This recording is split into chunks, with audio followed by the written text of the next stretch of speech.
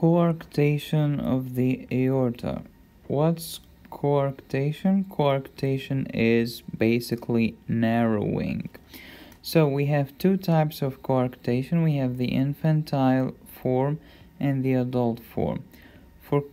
Just for making things simple, we'll call the infantile form the pediatric form. Alright, so in the pediatric form, the P, the coarctation or the narrowing will occur prior to the ductus. So let's draw it. So the aorta will narrow here before the ductus. So the aorta will become narrower. Okay. So what happened is this: blood, which is oxygenated, will go to the three branches of the aortic arch, to the upper extremity and the upper half of the body.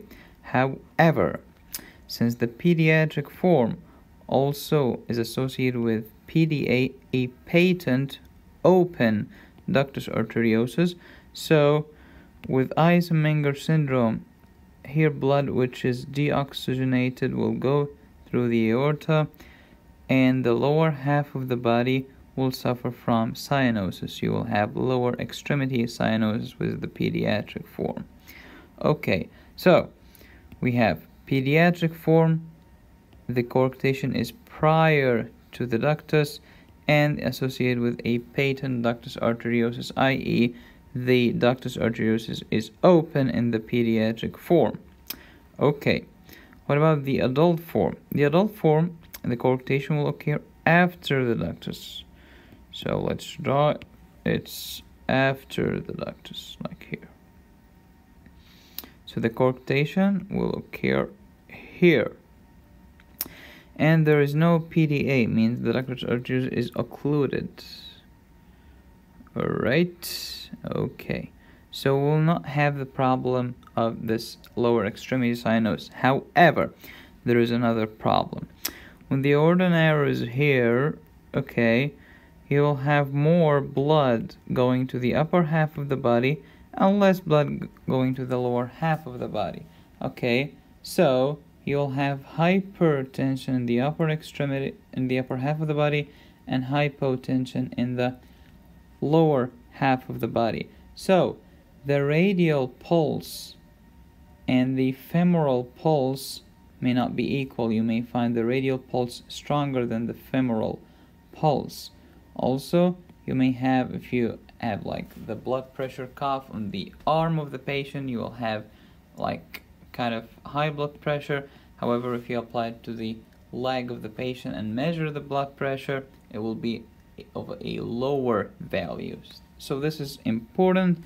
And also with the adult form, some like kind of anastomosis will occur around the intercostal vessels, leading to rib notches, which are prominent on X-ray. The ribs will be notched like this. Keep in mind the adult form is also associated with bicuspid aortic valve. Normally the aortic valve has 3 cusps, but the adult may only have 2 cusps called bicuspid aortic valve, and this is not fun. So infantile and adult. Infantile or the pediatric, prior to the ductus, the coarctation is prior to the ductus and associated with a patent ductus arteriosus, while the adult form, the coarctation occurs after the ductus and there is no PDA. The problem with the pediatric form is lower extremity cyanosis. With the adult form is discrepancy in the blood pressure, hypertension in the upper half and hypotension in the lower half. See you next video.